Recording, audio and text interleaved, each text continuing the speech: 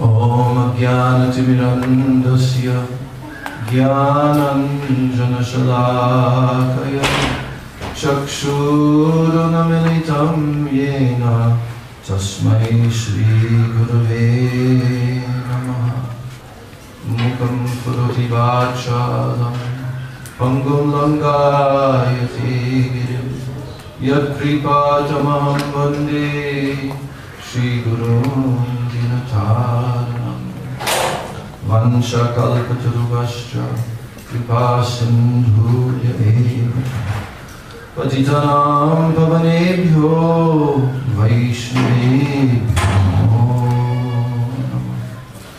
Namo Mahavadandaya Krishna Prema Kridayate Krishnaya Krishna Chaitanya Namne Gauratishe Namaha He Krishna Karuna Sindho Dinabandho Jugatavate Gopesha Gopika Kanta Radhakanta Namostute Tapta Kanchana Gaurangi Radhe Vrindavaneshwari Vrishabhanu Sute Devi Pranamami Hari Priye Vrindai Tulsi Devyai Priyai Keshavasya Cha Krishna Bhakti Pradidevi Satyavachai Namo Namaha Panchatattvatmakam Krishnam Bhaktarupa Swarupakam Bhaktavataram Bhaktakyam Namami Bhakta Shaktikam Shri Krishna Chaitanya Prabhu Nityananda Shri Advaita Gadadhar Shivasadi Gaura Bhakta Vrinda Hare Krishna Krishna Krishna Hare Hare Hare Rama Rama Rama Hare Hare Hare Krishna Krishna Krishna Hare Hare Hare Rama Rama Hare Hare.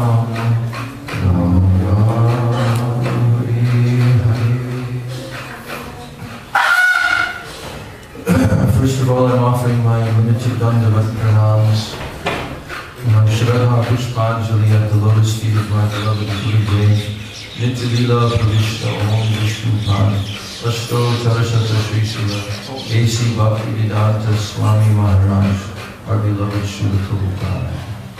Next, I'm offering my same unlimited Dandavat pranams to the lotus feet of my beloved Sikh Gurudevs, Nitya Lila Pravishta Om Vishnu Pan, Ashto Tarasata Shri Srila Bhakti Vedanta Narayana Swami Maharaj, and Nitya Lila Pravishta Om Vishnu Pan, Ashto Tarasata Shri Srila Bhakti Rakshak Shri Hargo Swami Maharaj.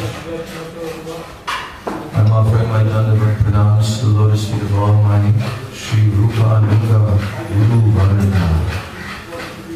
And my Dandavat pranams to all the Vaishnavas and Vaishnavis here in this assembly, in Shri Jagannath Puri Dham, that Chakratirtha holy place, under the guidance of our beloved Gurudev. My Dandavat pranams to all.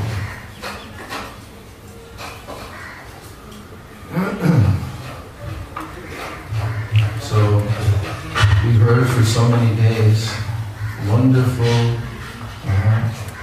nectar katha from Pujapad Bhaktivedanta Tridangi Maharaj, who put together an astonishing presentation, very relishable, of all Sri Krishna's wonderful pastimes, based upon his killing of the demons, which of course is a very particular rasa that Sri Krishna tastes.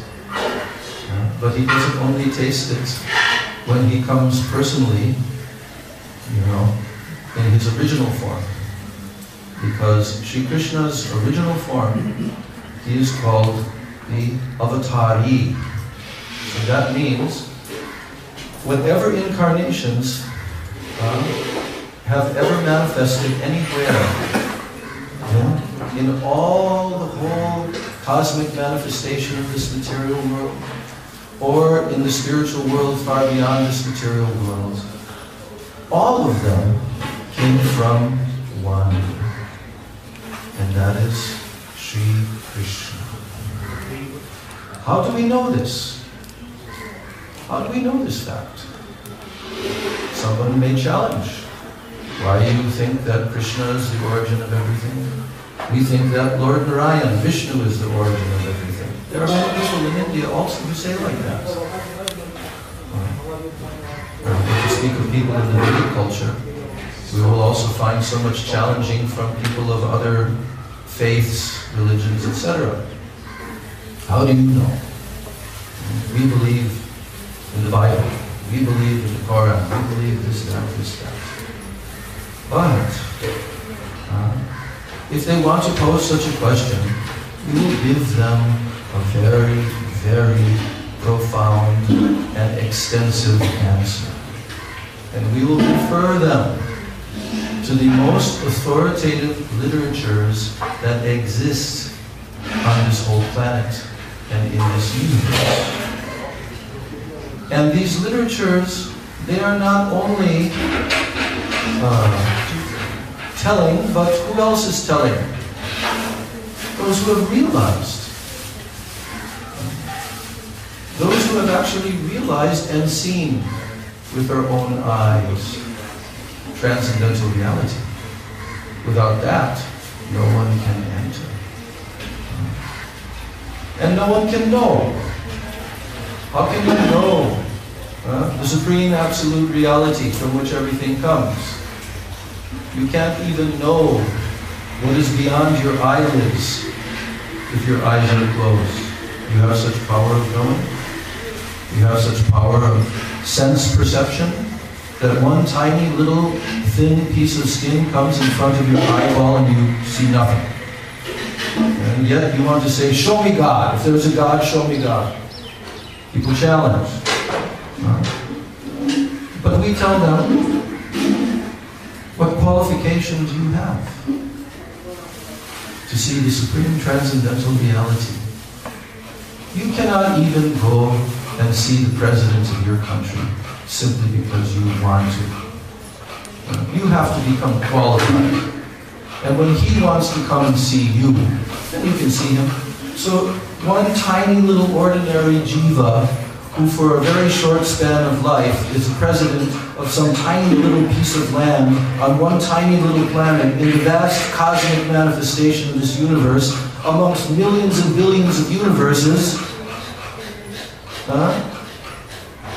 And still, even to see such a person, insignificant person, to us as insignificant as an ant, to the demigods in the heavenly planets, any president, king, this, that of this planet is nothing but an ant. So what to speak of that absolute supreme being? So if he does exist, you better know that you're going to have some qualifications to approach him and to see him. But because he wants you to meet him, therefore he makes himself available. He manifests himself in innumerable incarnations to show you, yes, I exist.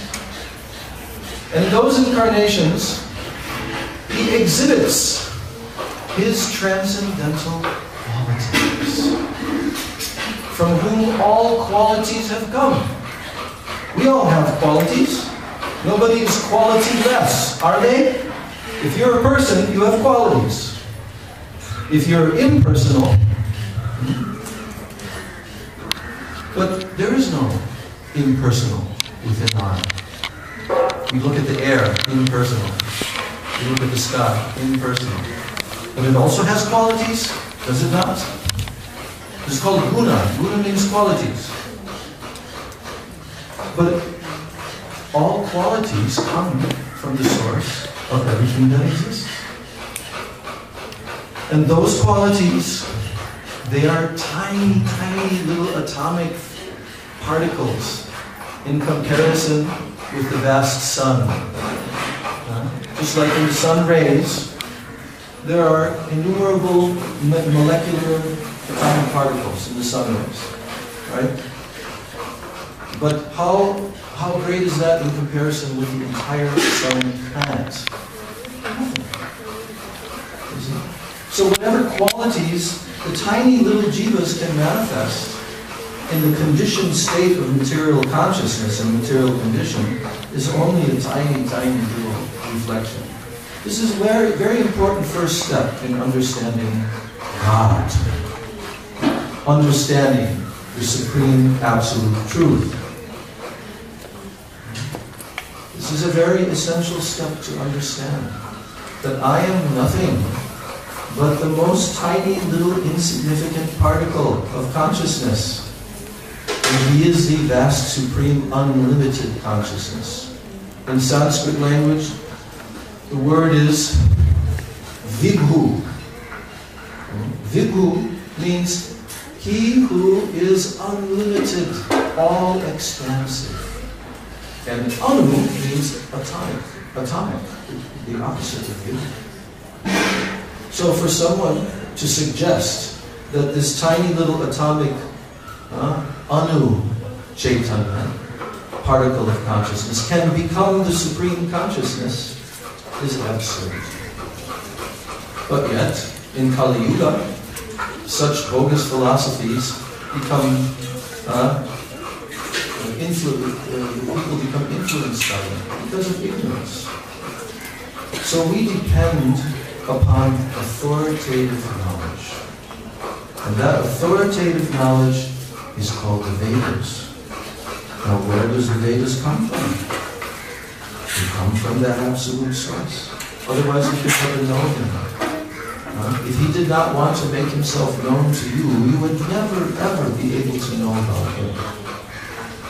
So therefore Krishna has a whole system of bringing all the jivas in this material world, in whatever bodies that they're inhabiting at the present moment, in any species of life, they're all His eternal atomic particles of consciousness. They belong to Him. He has an eternal relationship with every jiva. So He has a plan that gradually every jiva will gradually progress and develop their consciousness, and one day they will approach Him. But how? First they'll come in connection with saintly persons and Vedic knowledge. That is why Krishna manifests that in this material world. So the Vedas tell about the incarnations of that one supreme absolute truth, who is called Bhagavan. You know the meaning of the word Bhagavan? You know? I like to ask this question a lot, because Prabhupada introduced that conception in the very beginning of his Srimad Bhagavatam commentaries. That there's a difference between God and the absolute truth. There's a big difference between God and the absolute truth. Because God means controller. In Sanskrit it's called Ishvara. Ishvara means controller. But everyone has some ability to control, isn't it? We're all controllers, but on a very minute scale. But above us, there's always some greater controller. And above that person, there's another greater controller. And in our universe, the greatest controllers, like Lord Shiva, like Brahma, like the god of the sun planet, Surya, Vivasvan, they all are not independent controllers. They are not. Some people think this is a diseased understanding of modern day Hinduism. That there's so many gods, so many controllers, so many. You can worship any of them, you go to the one impersonal supreme and you merge. This is the Mayavad philosophy in Kali Yuga, infecting almost every religion. Because if they don't have proper Vedic knowledge, that's what they will come to. An erroneous conclusion of the Absolute. So the Absolute Truth means He from whom everything has come. Janmadyasya yataha. Janmadi. Janma means origin or birth. Adi means beginning with. So in Sanskrit language, you have the word adi used where you want to infer that something like etc., etc. You see? So beginning with. So that Absolute Truth is the origin of everything. And then as everything is existing, He is the maintainer of everything. And at the end, He winds up that creation and He is the destroyer of everything. Janmadyasya yataha. He from whom the origin, the maintenance, and the destruction of everything has come. So our Gurudev, when he came to the Western countries, he liked very often to refer, because he's now dealing with the Western conception of God. So he used to break that down into the 3 letters of the word God. G-O-D.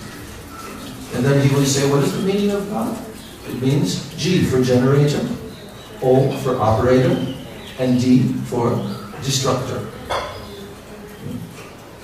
But the Vedic conception of God is not that. The Vedic conception of God is He from whom everything comes. So that Absolute Truth, from whom everything emanates, you will have to come, ultimately, to the conception of Bhagavan. And then in the Bhagavan conception, you'll have to come to different levels of Bhagavat Tattva.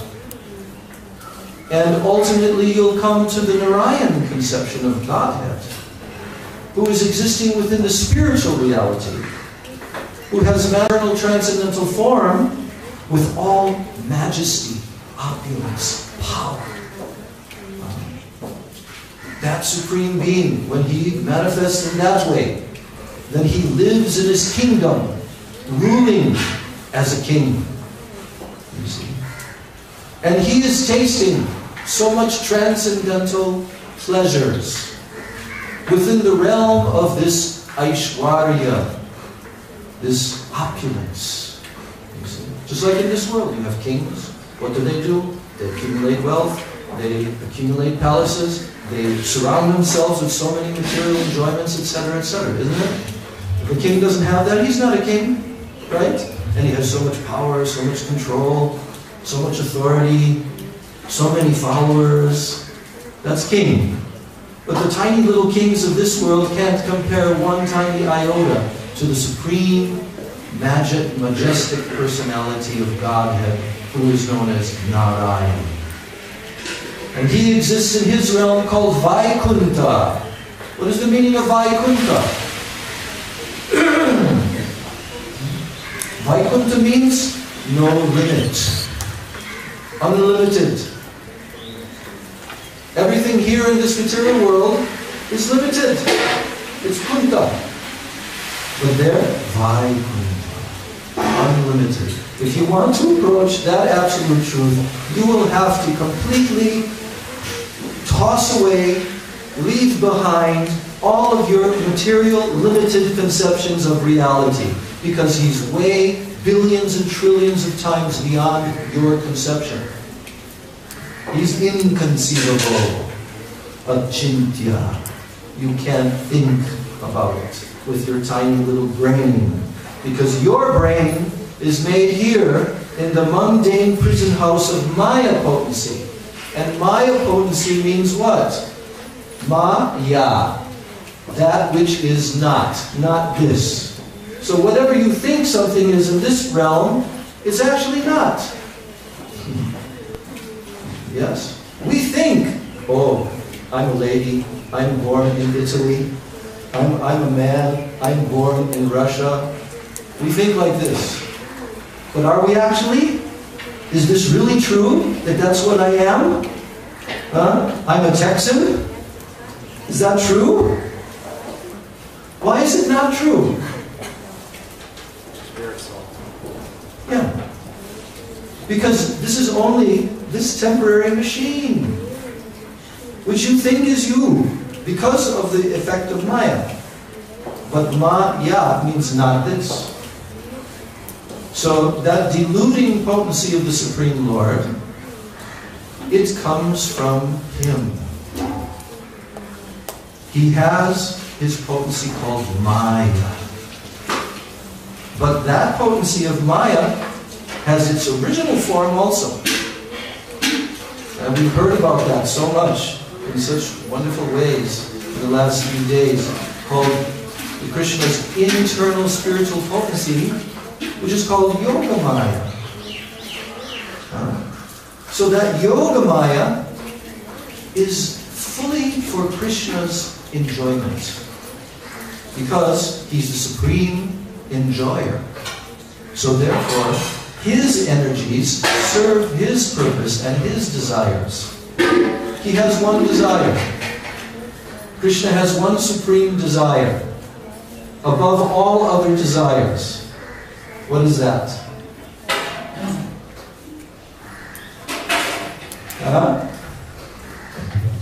What's to enjoy? But how? To taste rasa.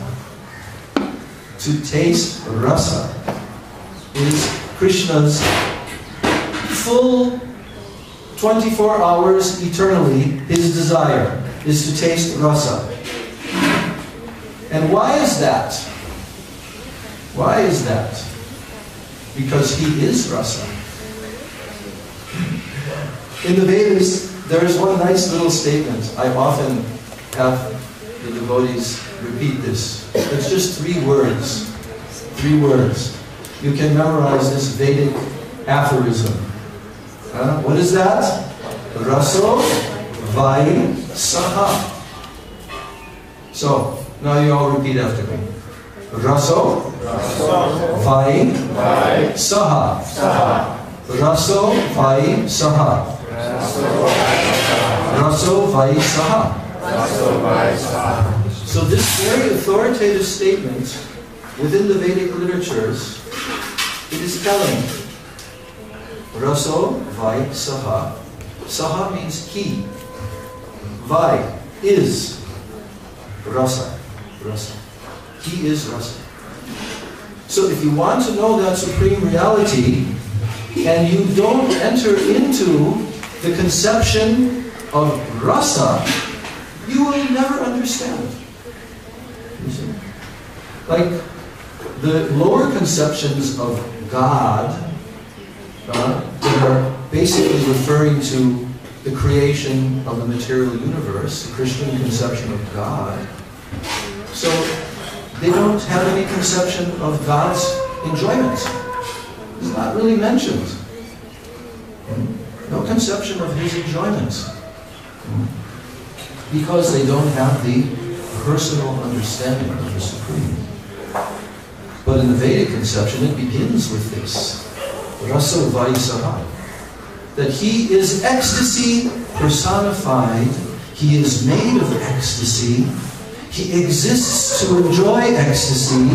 And everything connected with Him is for His enjoyment of ecstasy, because He's ecstasy Himself. Yes. And that is called rasa. So this word is very important for us. Rasa. And the study of rasa is called rasa tattva, the reality of rasa. And when you come into the conception of Bhagavan, then you have to begin to understand rasa, because He is the supreme enjoyer of all rasa. And all others are enjoyed by Him. Yes. And that's what Srila Sridhar Maharaj always used to refer to. Very nice philosophical statement by this German philosopher called Hegel. And he liked Hegel's conceptions. They had some similarity to Vedic conceptions. And what Hegel told was one very nice little aphorism. He said, God is by himself and for himself. Think about that. God is by himself and for himself. How do we understand this? How do you understand that statement? God is everything. He perceives everything to be himself, and he is enjoying himself. Good try. Anything more? By himself. God is not an object to be enjoyed by anybody else except himself. Like, from our perspective, we are used to usurp each other. Right. If we want to approach God, this approach will be nullified. That's good. Why does it say by himself? He's fully independent. He's fully independent by himself. He's not depending on anyone. Yes. From himself also. Everything that is there is within him. Yeah. But he's always with himself. In the Psalm 8 are great. That before there was anything, there was only him. And he is, as you just said, we're soul by side. That's his embodiment. So by himself, Yes. Can you repeat that? Padmanabha is completely happy in himself. He doesn't need anything outside him. Yes. So good.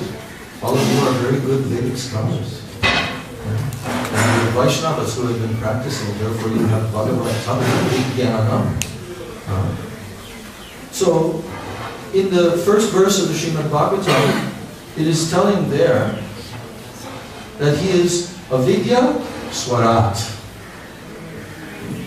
This absolute truth from which everything comes, he is avidya and swarat. He is inconceivable and he is independent. And he knows everything. Fully conscious of everything. And as we heard, he is independent. Because everything depends upon him and he depends upon no one. In the sense of his reality, his tattva, his existence. He depends upon no one. So although he's the supreme independent, but we've been hearing that he's very dependent. Upon Mother Yashoda, for example. He's even fearful of her. This is a very astonishing thing. The supreme independent reality is dependent upon his mother. Why is that? Why does the supreme independent come under such oppression? That he allows himself to be so manipulated and controlled and terrorized even. Why? Because he wants to taste. What does he want to taste? Yeah. Yes. He is for himself. For himself means that everything that exists is for him. And as long as we think that we are independent of him, that we can enjoy separately from him, we will have to suffer in the illusory energy of mind. Because that's not true. No one can be independent and enjoy separately from him. It is an illusion. So as long as someone wants to have that, then they have to be within the domain of the lower material energy. You see? And they have to try, which is what is going on in the material world, they have to try to become the enjoyer. I'm the enjoyer. By myself. Yes, that's right. Prabhupada used to say, I am the Lord of all that I survey. Yeah, like that. I am the master of all that I survey. And that mastership tendency it builds and builds and builds in the material world. Just like we heard about Kumar and Manigriva. They're in a very high enjoyment position in the material world. And they think they're independent enjoyers. So this is the problem. This is the root problem. And the root cause of all our suffering. As soon as we give that up, as soon as we give up that illusory conception that I am the enjoyer, that's called Purush Bhav. Purush means enjoyer. Krishna is the supreme Purusha, Param Purusha. He's the supreme enjoyer. So, as soon as we give up this tendency to think, I am the enjoyer, and we understand the actual reality that I am to be enjoyed by Him, then we immediately begin to come out of the clutches of the illusory energy. Yes? Wouldn't someone think from your explanation the Lord has a selfish tendency? Yes. Can you clear that down? Yes. Can you say louder? I was suggesting that someone may consider that because the Lord only conceives of everything for Himself, that saying this to us might make us think that perhaps He has the same horrible tendencies of selfishness that we all possess. Mm-hmm. So I asked Maharaj just to clear that. Right, and he wants to exploit everyone at their cost. Right? At their cost. Like in the material world. Yes. That is actually the Christian conception. That God is a jealous God, that He can get very easily angered, because if you deviate a tiny little bit, and you happen to do that in this life, then you have no more further chances. You're condemned to eternal damnation in hell. You suffer forever, for a very short period of time that you were ignorant also. So that conception is very frightening. And it's also not a very nice, that's why so many people become atheists or agnostics. Because they don't know the conception of God as the enjoyer of all rasa. Now I'm going to address that, because I was actually going to kind of get there. Because it would seem like that to a conditioned soul, that why should he be the enjoyer? Why should I be the loser? I'm the loser. He's the gainer. This is not a good position. Like a slave in the material world, where I have to just always suffer at the hands of a master. It's a horrible position in the material world to be a slave, isn't it? Nobody, if you ask anybody, you want to be a slave? No. No. Everyone wants to be the opposite. They want to avoid slavery at any cost. But basically, everybody is a slave in the material world. They're the slave of what? The three gunas, the three material modes of nature, the material energy of Maya, and they're serving, like slaves, the dictations of the illusory energy. Enjoy this. Your senses should try to taste this, try to taste that. You are the enjoyer, you are the enjoyer. But it's illusion. Because you can't enjoy separately. Here's the example Prabhupada gave. You want to taste something very nice and tasty and delicious. You have a tongue. The tongue is meant for that, tasting very wonderful and relishable tastes. All of us love, because the tongue is the most voracious, right? So the tongue loves to taste all these different tastes. But if you put a piece of cloth over your tongue, and then you try to taste, that's our condition at the present time. You see? This is what those conditioned souls are trying to do in the material world with the rag over their tongue. and they're trying to enjoy. But what always happens as a result of this trying to enjoy, you become entangled. You become entangled more and more in the illusory energy of Maya, in the karmic complexities of Maya, and you suffer. So, there are many verses you could quote one after the other. Lord Rishabdev, in 5th canto Srimad Bhagavatam, telling them, Nunam pramate kurute vikarma yad indriya prita ya apranoti yata atmanoyam asanati kleshata asadeha. What's the meaning?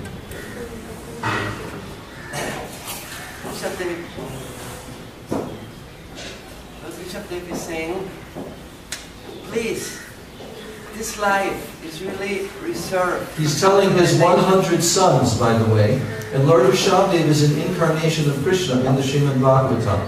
And he's giving them the final instructions before he leaves to take sannyas and renounce the whole world.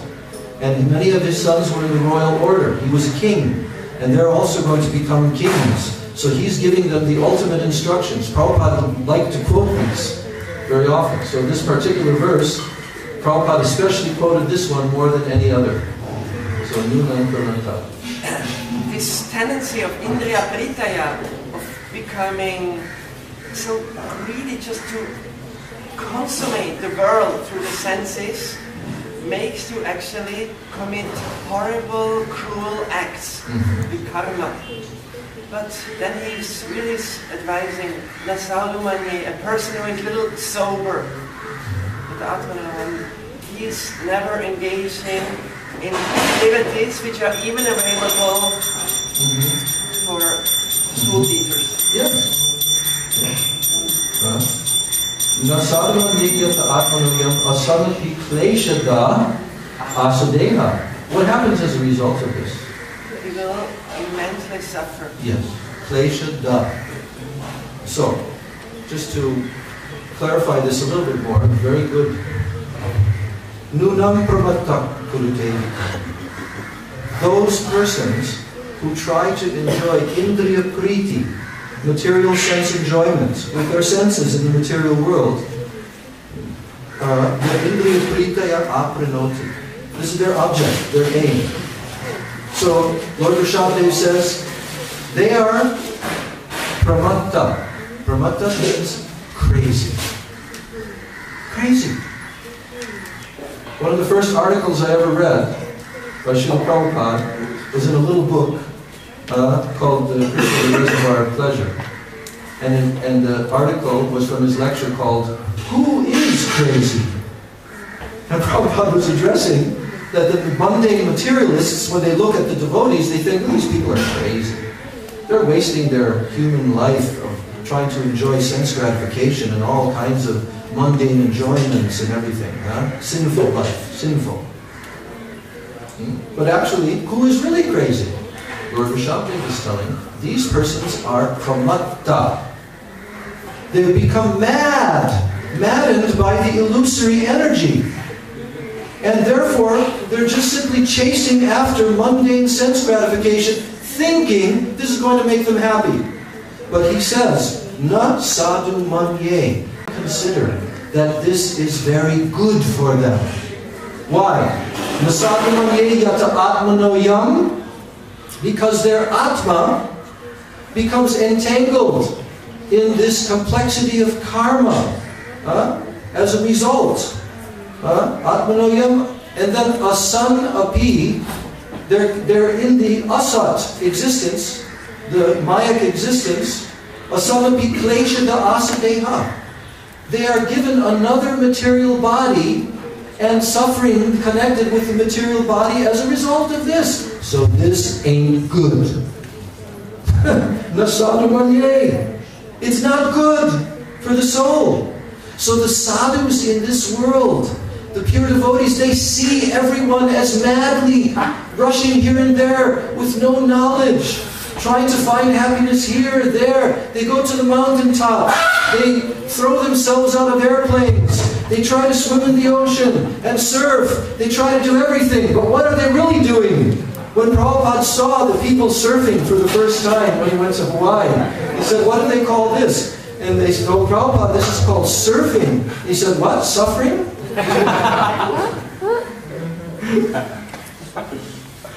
So the pure devotee has no illusion. He sees that the foolish conditioned souls are these poor, tiny, little ignorant jivas that are separated from Krishna because they try to enjoy separately from Him, and therefore they continuously cause their own suffering life after life after life. So He's very merciful. He wants to awaken them, and He wants to give them the Vedic knowledge. And what is the Vedic knowledge? What's the message of the Vedas? There's one very nice statement in the Vedas. Uttishtata Jagrata Prapyavaran Nibodhata. This is the message of the Vedas to all the jivas. Oh, Uttishtata, get up. Jagrata, wake up from your endless sleep in the illusion of Maya. Prapyavaran Nibodhata. Now gain this transcendental knowledge, which is your birthright in the human form of life. That is the message of the Vedas. Come to this knowledge. Come to the lotus feet of Guru. Hear the transcendental knowledge. Change your direction. Come out of the darkness into the light. That is the message of the Vedas. And the sadhus, the Vaishnavas, they are the most merciful manifestations of the Supreme Lord in this world. I'm getting carried away without getting to what I wanted to say about Bhagavan. And also what Sridhar Maharaj was telling, that this looks like Bhagavan is not very kind and merciful.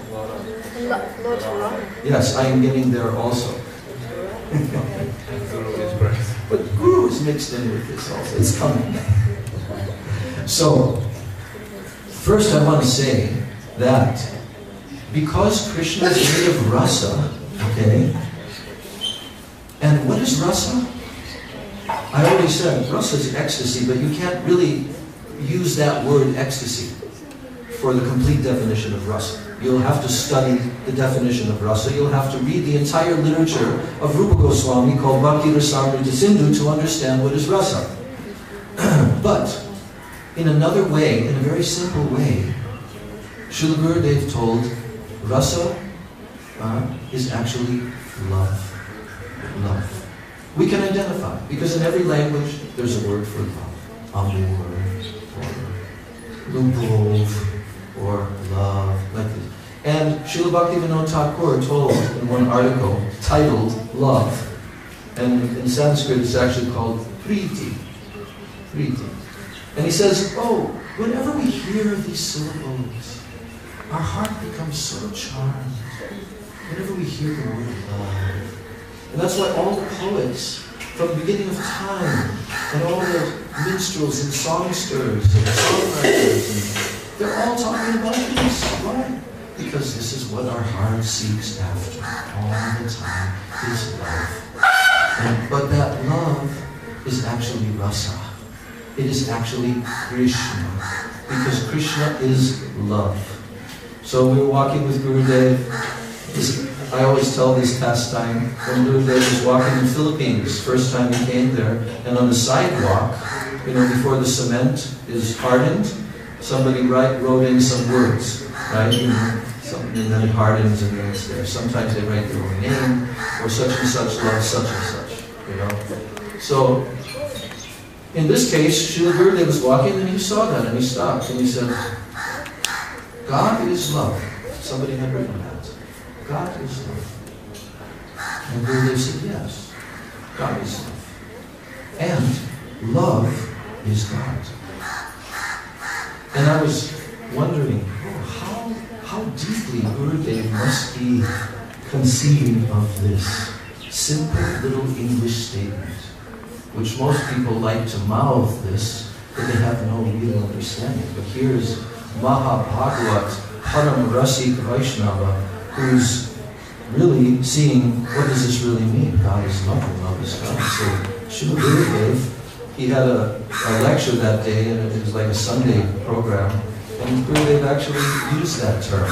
And then from then on, he kind of used it now and then. God is love and love is God. Because of, it's so many times. You see? Because, as we're saying, Rasa Vaisaha, he is Rasa, that means he is love. Because Rasa means love.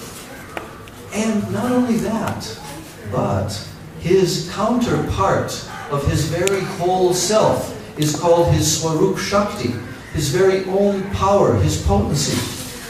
And that potency within him takes a separate form for the purpose of exchanging rasa, for the purpose of exchanging love.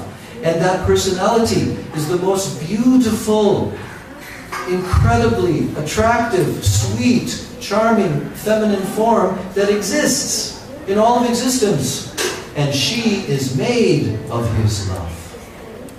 She is love. She is Maharaja Swarupini. So that personality, Shri Radha and Shri Krishna, they are one, but they separate themselves for the purpose of tasting rasa. And whatever Krishna does in the spiritual world, it is a manifestation of his desire to taste rasa, because his internal potency, Srimati Radhika, who manifests the entire Yogamaya existence in the spiritual realm, she arranges for him to taste unlimited, infinite rasa. Because she's all powerful. All powerful. She's the infinite power. And she knows everything what Krishna desires. So therefore Krishna just simply desires, I want to taste rasa. And then she fulfills that desire by arranging everything. Now, what about here, the material world, where the living entities have to be born and die, and suffer from disease and old age and all the rest? Is this also a realm for him to taste rasa? Yes. Yes. Many rasas. It takes a while, actually, to even explain this point. But he doesn't limit himself to his superior internal potency. He also comes and tastes rasa within the material realm. There are 12 different rasas that you will have to learn if you want to understand him. Because these 12 rasas make up all of the infinite desires that he has to taste all the infinite varieties of rasas. They combine in millions and unlimited ways, and he tastes unlimited rasas. So that personality, who is one supreme being, he expands himself into the material world, and he manifests pastimes of tasting rasa. And all of these different forms of his incarnations are fully transcendental. They have nothing to do with the material world. And those manifestations of his tasting rasa are the very medicine for the conditioned soul's disease of wanting to be independent from him, because they're so powerful, that sound vibration of his pastimes, his leelas, that when you hear them, it destroys your material existence. That's how powerful his pastimes are, his harikatha. So that is his mercy, to come and enjoy within the material world. And he also rescues the conditioned souls. He rescues them from this endless cycle of birth and death. And that pastime of rescuing the conditioned souls is a rasa. It's called karunya rasa. Karunya means compassion, mercy. That's why we have within ourselves this tendency to also be compassionate. If a person is good-hearted, they'll automatically be merciful and compassionate when they see someone in difficulty. If they're demoniac, they don't feel that, because they're so far away from Bhagavan. Just like Lord Brahma. Yes. So compassionate to Mother Earth. Yes. And that rasa, in Gita Govinda, Jayadeva Goswami says, Vatsalya rasa. Made for each of the apples. Yes. Right. And if we go further like that, as Chaitanya Maharaj reminded, he doesn't just taste one rasa, he tastes innumerable rasas. Just like in the form of the boar incarnation, Lord Varahadev, whose appearance day is today in the universe, He's the first incarnation. He's the first one to come into the universe. And he took the form of a boar. Why did he take the form of a boar? There are reasons. Very interesting how Gurudev explained. Because the Earth planet, this one, it had actually fallen off of its rotation, off of its axis. And it had gone down to the bottom of the universe. It's called the Garbhodak Ocean. And that ocean, it was submerged. So the demigods prayed for the Lord to come. And there were also many other causes in Vaikuntha and all of that. Yes. First they tried to work it out themselves for a long time. Lord Brahma, how to, and then he couldn't, and then he thought, just let Krishna do it. And when he said that, then Varaha appeared. But that process went through. It's so amazing. It's so amazing when you actually study the chapters of the Srimad Bhagavatam, 3rd canto, where the whole story is unfolding. But it begins there in Vaikuntha. Because why? Because the Lord had a desire. What was his desire? He wanted to taste Vira Rasa. Vira Rasa is chivalry, you know? And this is, we see this all in human society. Right? That people like to fight, they like to have sports, they like to conquer over, they like to show their, their power. This is called Vira Rasa. It's a genuine rasa that people want to taste. Why? Because it comes from him. It's inside of him. So he wanted to taste rasa and he wanted to fight. That was Nishina, Vira Rasa. No, it's also. Varaha also is described as Vatsalya Rasa. No, but I'm talking about the cause. The cause. He was fighting for thousands of years. I know. But the cause is that in Vaikuntha he had this desire to taste rasa.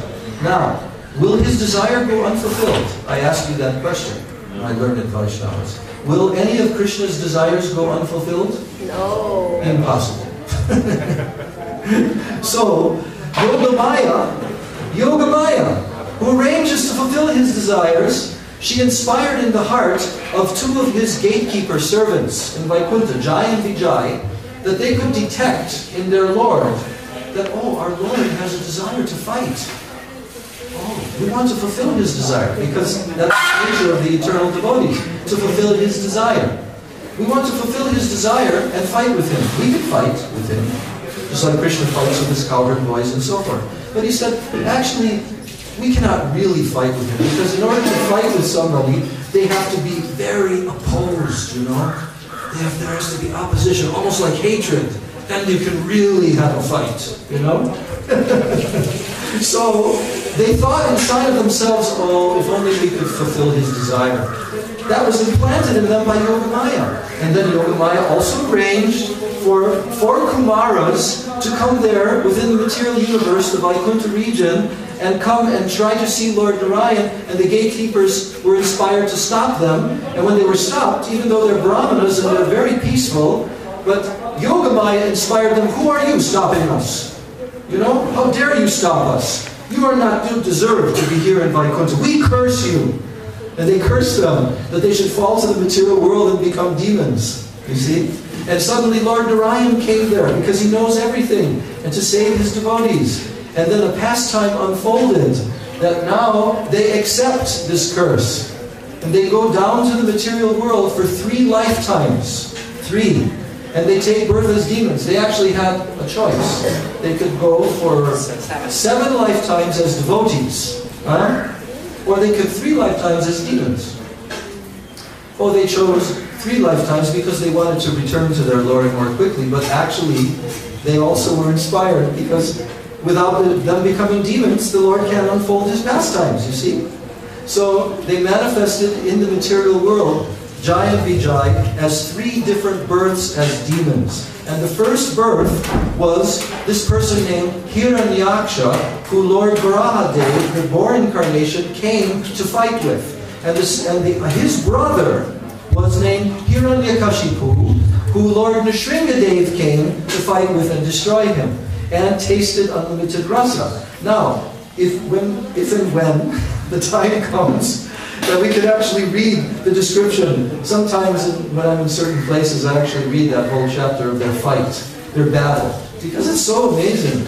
The Lord, how He's tasting this rasa, and how He's playing with the demon, you know. And so in this way, by killing the demon, Krishna tasted rasa, but also what did He do? He also manifested a pastime that if the conditioned souls hear this in the material world, they'll become liberated. They'll become His devotees. That's the power of all of His pastimes.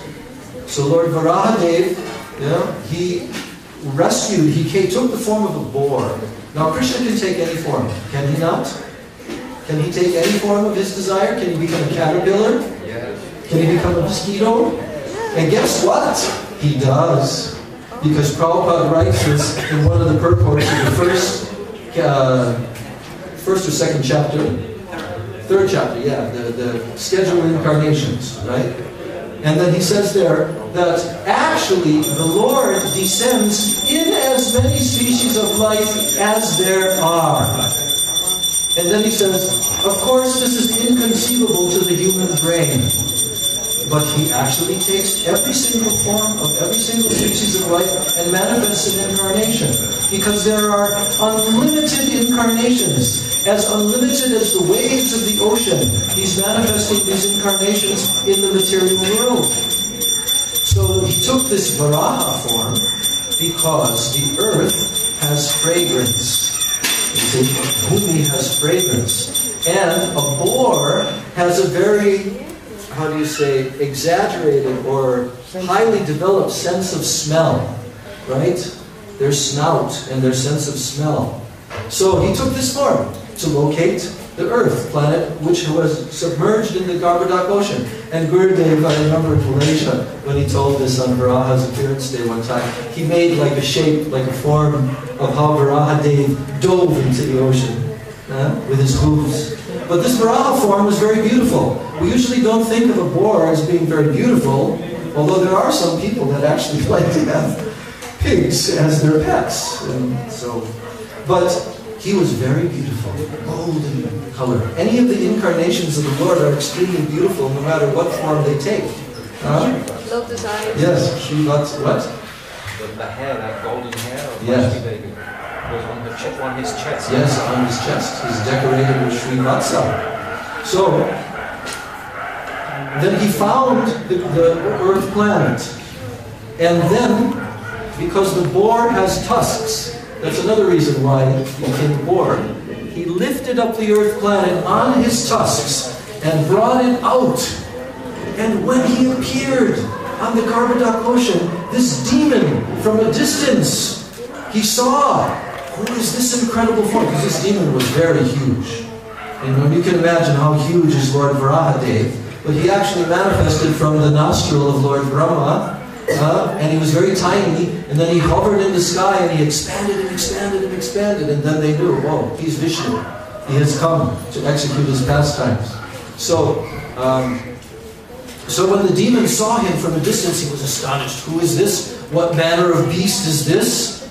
You know, and he was actually terrorizing the entire universe with his club and going here and there and smashing mountains and saying, who can challenge me?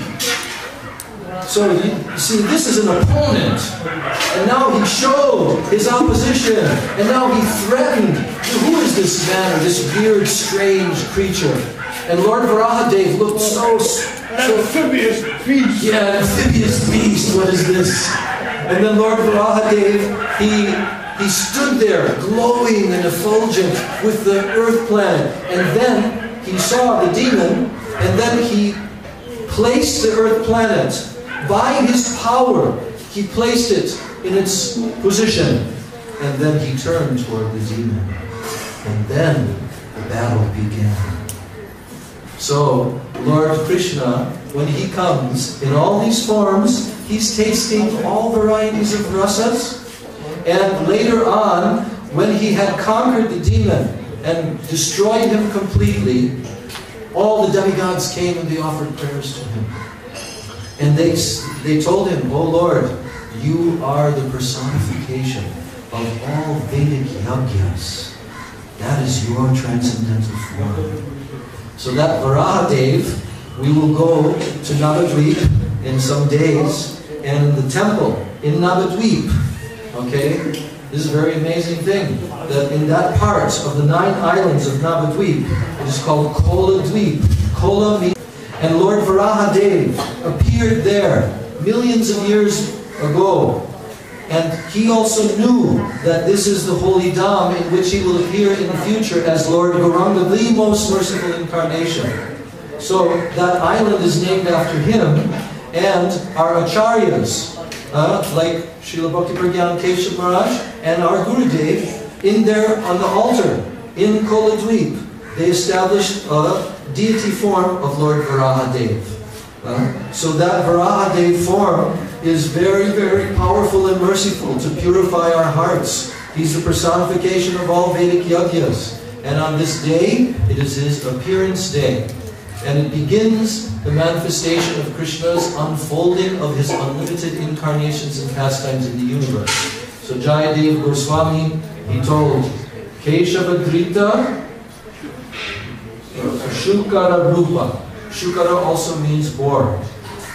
Jaya Jagadisha Hare, Jaya Jagadisha Hare, Jaya Jagadisha Hare. All victory, all glories to Jagadisha, the Master and Lord and Controller of the whole universe, who is none other than Hari himself, Jaya Jagadisha Hare, who takes all these forms. Keshava Drita, actually he's Keshava, he's the Supreme Lord Krishna, but now Drita, he has taken this form, Shukara Rupa, this form of a boar.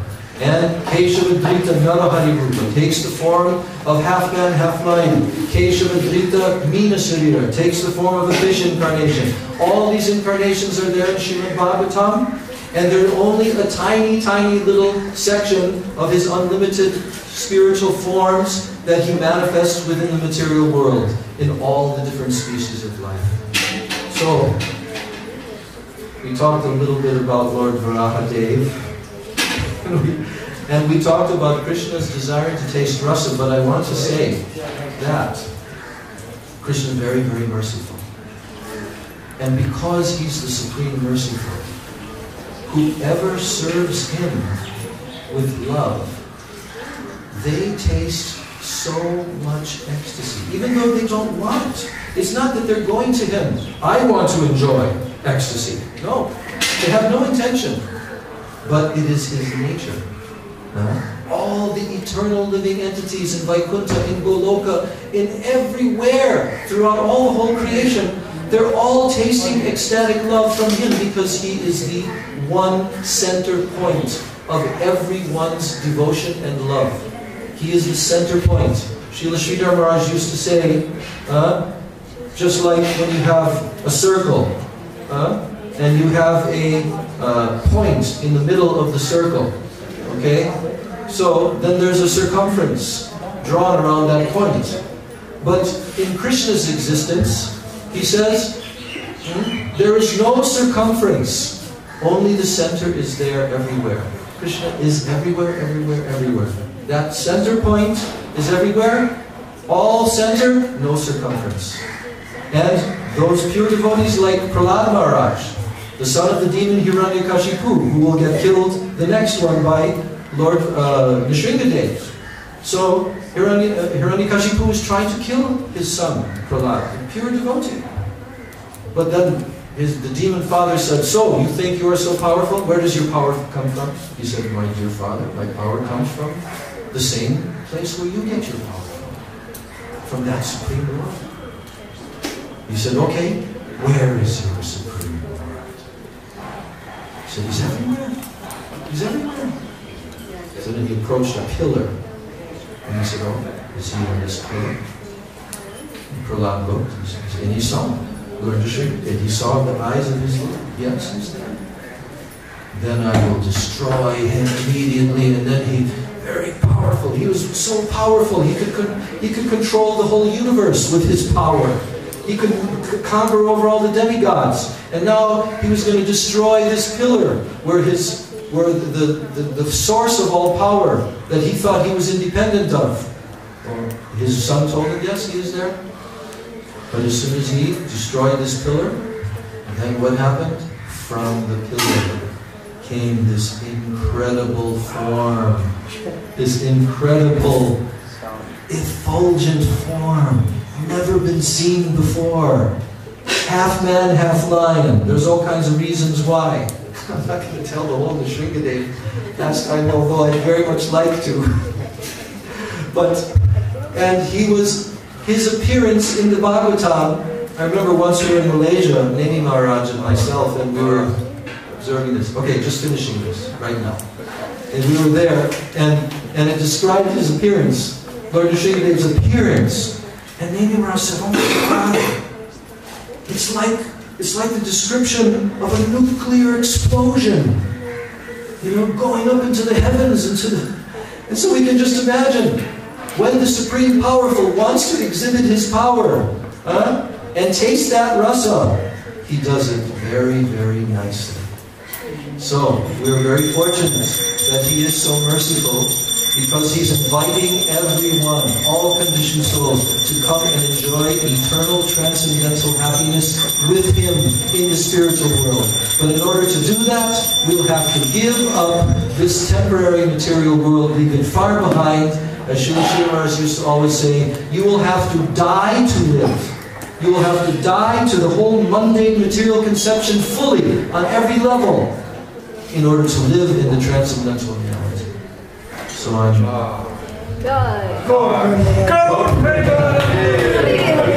Shivaraha Deva Ki Jai, Bratra Srimad Bhagavatam Ki Jai, Srila Gurudeva Ki Jai, Srila Prabhupada Ki Jai, Anantakoti Vaishnava Vrinda Ki Jai, Bhagavan Sri Krishna Chandra, the Supreme Enjoyer Ki Jai, Gaur Premanandi.